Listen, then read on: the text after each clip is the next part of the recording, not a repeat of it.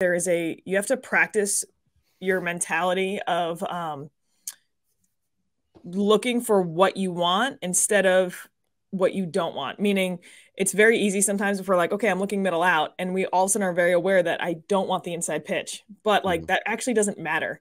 The only thing that we need to try to like focus in on just what do I want? What do I want? What do I want? This spot, this spot, this spot. Like it doesn't matter. It's not if it's a strike, I'm on this outside part, I take it, and if it's inside, it's a ball. It's like no, I'm crushing this, I'm crushing this, I'm crushing this, and then anything else doesn't matter where it is. It's not in your zone, you know, and it's hyper focusing on what you want to do instead of being even aware of what you don't want. And I know that kind of sounds a little complex, but